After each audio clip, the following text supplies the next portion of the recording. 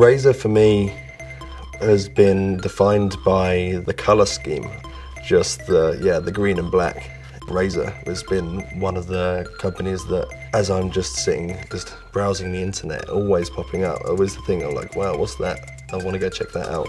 Well, yeah, with Razer this year, going to be mainly just working on kind of bridging the gap between gaming and music. A lot of my career has been built on gaming videos on YouTube, so just like sort of Battlefield videos and people using my tracks over the top. And so it's really cool to get involved with a company that exists so much in the world of gaming, and when I have my connection with that and with the music, and we can all talk together and be working on who knows what we could come up with. I guess it's quite exciting. I'm playing Dark Souls 2, and it came out a few days, I got it a few days before coming over here, and I've probably spent more time playing that than I have been out partying. When I first came to Miami, I think it was 2010, palm trees, girls on roller skates. It was it was exactly what I expected it to be. It was pretty cool. But the whole WMC thing, this is all about dance music, all about electronic music. Everyone from all walks of life and all parts of the industry